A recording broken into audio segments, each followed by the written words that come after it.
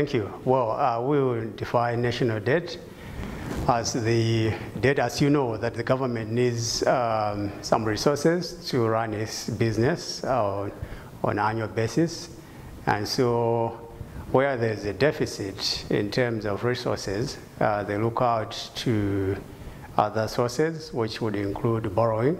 And the borrowing could be done externally, but also domestically. And so this is where now we have debt, because government has borrowed. And the debt could be what we call foreign debt, and also what we call domestic debt.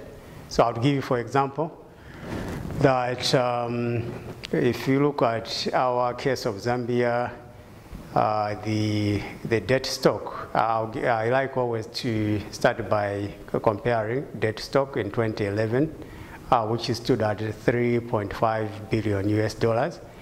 And as at December 2021, the debt stock stood at 14.70 billion US dollars. So you can see that this is a huge debt stock.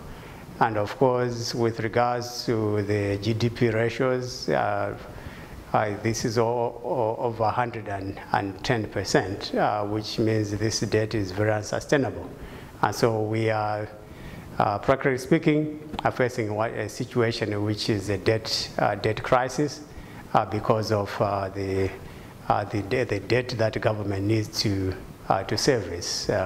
So be it the debts, the foreign debt, which now, like I said, stands at, as at December 2021, stood at 14.70 billion US dollars, and the domestic debt stood at 189 billion kwacha. So this is quite a huge and excessive debt on the country.